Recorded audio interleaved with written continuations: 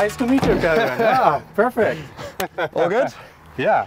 So I see you're preparing for the race for this weekend, right? Yeah, I was just doing a little shakedown and then I saw you on the Nürburgring. What are you doing here? Yeah, so we and my friends are doing a tourist drive here on the Nordschleife with the beautiful Emma, the T1. Yeah. So enjoying the tracks and of course taking a quite good look at our artificial intelligence we are implementing here on the Nordschleife to increase the track safety. Yeah. Yeah, really cool. I saw a couple of them on the way here. How many of them are exactly actually around the track? So actually on this track we got 8 of those cameras here at Döttinger Höhe and the strip down the road up to the starting grid. And there are 40 more on the GP track already. And the plan is to implement like 100 more cameras along the track on the Nordschleife to improve this track safety all along. Because you as a professional race driver, you of course had a lot of concerns about track safety. Yeah, exactly. I mean, that's generally in motorsport and on the road, there's so many things in safety that we take across, and especially, you know, in my experience in 24-hour races, there's so many things that can happen, crashes and so on that are happening. And as a driver, when you have this warning, you know, from the guys that are watching on the side of the track, or you have this access to cameras like these that can warn us drivers, it's obviously a massive improvement in terms of safety for us. And that is the main concern that we are trying to implement here with this solution. So what we are doing here is taking the high definition camera pictures and put an artificial intelligence across it to make a segmentation of this track, to make the differentiation between the track, the green, the curb, the fences and so on, and to see where the cars are on the track.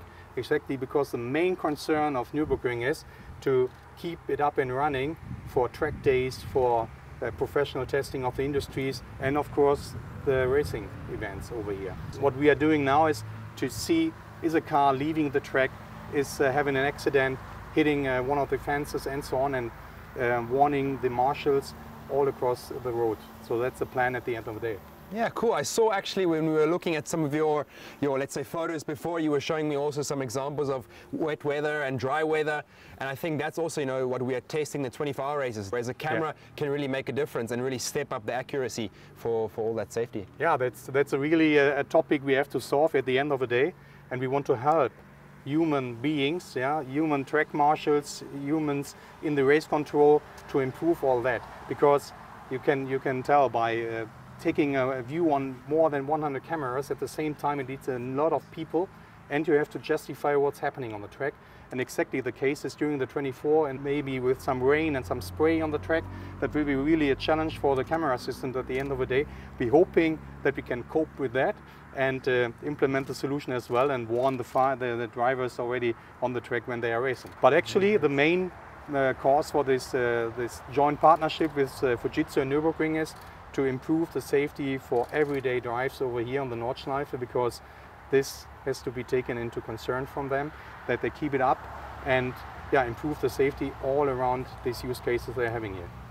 Yeah, 100%. I think in general, it's such an iconic venue, the Nürburgring Nordschleife, and if we can contribute to, you know, the tourism side, the road car side, and really just emphasize to the people outside that it's not just on the racetrack where we need to be safe, we need to take that on the roads and also be safe for the thousands of people out there. And from my perspective, it's cool to see this progression. Yeah.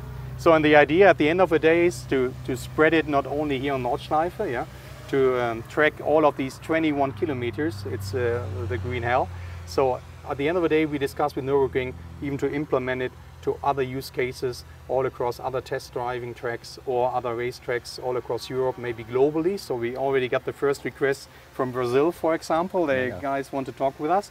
And on the other side, it's usually use cases we are implementing here that we show in smart city environments, autonomous driving, of course. So all of these technologies are already there in the industry, manufacturing branch, and of course in the automotive area.